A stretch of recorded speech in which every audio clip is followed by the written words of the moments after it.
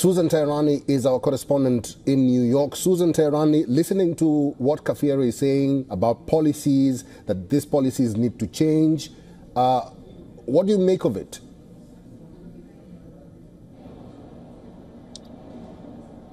One of the issues with the Biden administration has been that it's been walking on eggshells when it comes to the crisis in the Middle East. And you can argue with other crises, international crises, starting with the Afghan withdrawal and then Russia, and then now here we are. And when there isn't deterrence on the part of the United States, and when there isn't that kind of leadership that has conviction, then in lieu of that, Benjamin Netanyahu of Israel decides to go full force and takes matters into his own hands. And then you have, on top of that, this sort of talk of some kind of ceasefire that was very murky. It was not clear. It was put forth by President Biden and France, President Macron. And, you know, when you look and read that ceasefire deal, or the proposal at least, it was very vague. It talked about the government in Lebanon. It didn't mention Hezbollah by name. So until and unless there is leadership and conviction on the part of the United States, then, this is the situation that we're going to have right now. And it's unfortunate that President Biden is a lame duck president because it makes things a lot more difficult. There is less at stake. And, we'll have to see what President Trump or Vice President Kamala Harris come November will decide to do. But one thing is for certain, even though if there is no conviction, for example, here, and there was in other administrations, America's support for Israel is unwavering, as we just saw in the last few hours. So that's not going to change. How this support is going to translate into some kind of resolution or peace for the Middle East, well, that's the million-dollar question. Susan Teherani is our correspondent in New York. Susan, stay with me. We are receiving updates at this moment in our newsroom. And reactions are coming in from the United States. Democratic Congressman has threatened Iran after Israel attack. He says nuclear facilities now fair game. Jared Moskowitz posted this statement on social media where he says that nuclear facilities are now a fair game. He's actually warning Iran of the consequences of the U.S. what consequences the U.S. will take following their rocket and missiles attack on Israel. Giorgio Cafiero is the CEO of Gulf State Analytics and professor, Georgetown University. Cafiero, thank you very much for staying with us. We hear from some geopolitical analysts who say that an escalation could lead to tremendous destruction in the region. Could you paint that for us? Tremendous destruction in West Asia. How will that look like?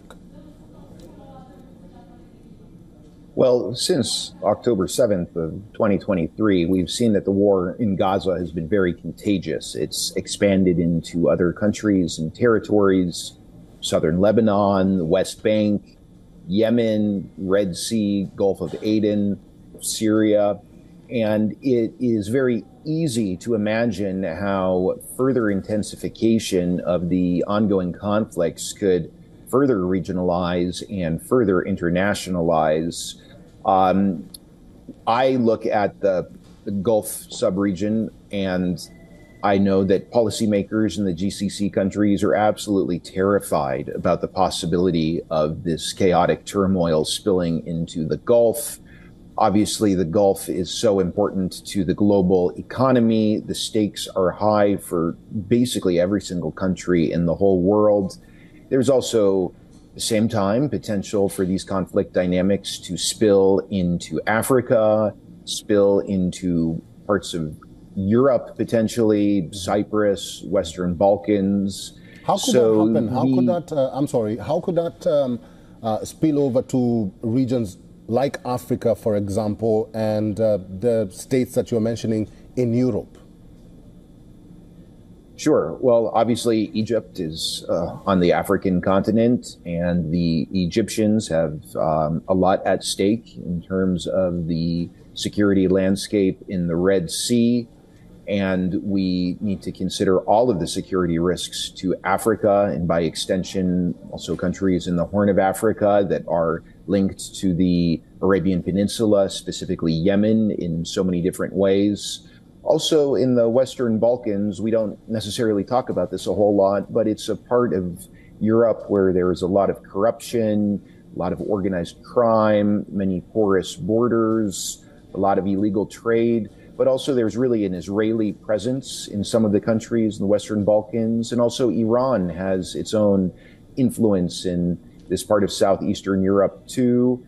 And we certainly have to consider the potential for the conflict dynamics in the Middle East to spill into the Western Balkans, sometimes referred to as the western flank of the Middle East. So far, that hasn't really happened, but, we're only about 1 year out after October 7th. I don't think the region will stabilize anytime soon, so we always have to consider these types of security risks in the upcoming period. Mr. Cafiero is the CEO of Gulf State Analytics and Professor Georgetown University. Mr. Cafiero, we'll have to leave it there. Thank you very much for talking to us today and for all your insights on WION World is One. Good to be with you. Thank you. If you're just joining us, this is the latest updates from Israel. Lebanon Transport Minister Ali Hamie has said that the country was closing its airspace for 2 hours, at least on Tuesday. Germany has demanded that Iran end its missile attack on Israel, expressing fears that the escalation in the fighting could fuel further conflict. In a statement by the Foreign Minister Annalena Baerbock, it said, "I condemn the ongoing attack in the strongest possible terms." Israel has vowed to retaliate following the Iranian missile attack on Tuesday, with army spokesperson saying that it would respond at the time and place of its choosing. And I will read verbatim what he did say, Daniel Hagari. "This attack will have consequences, we have plans, and we will operate at the place and time we decide." French Prime Minister Michel Barnier also issued a statement saying that he was concerned about an escalation in the Middle East as Iran launched a missile attack on Israel. He says that "I am speaking now, it is 7:16 p.m. at a time when the situation is worsening in the Near and Middle East with an escalation and an attack and a direct conflict that seems to be underway between Iran and Israel." Barnier said in Parliament and said that the situation is extremely serious. These are some of the reactions following the barrage of rockets and missiles that were fired from Iran towards Israel. That happened an hour ago, and the situation is now calm as we're reporting. Our correspondent did or was forced to take shelter. Many people were forced to take shelter. The Israeli Prime Minister Benjamin Netanyahu did issue a directive to all the citizens in Israel and did indicate that they should take shelter. But the IDF later on said that the missile barrages or the rocket barrages have ended and people could come out of their shelters. For all the latest news, download the WION app and subscribe to our YouTube channel.